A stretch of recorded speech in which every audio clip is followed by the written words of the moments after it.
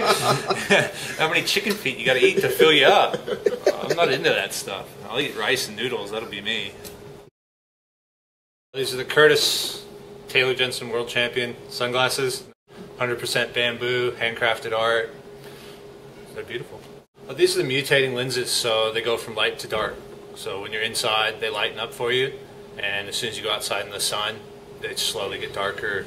Well, the Elias surfboards, it's basically the way that the ancient Polynesian form of surfing started. It's made out of Paulownia wood, which is, it's very similar to bamboo or balsa. It's really light, you know, doesn't take in much water, but it's in bamboo. It's like bamboo in the way that it regenerates really quickly.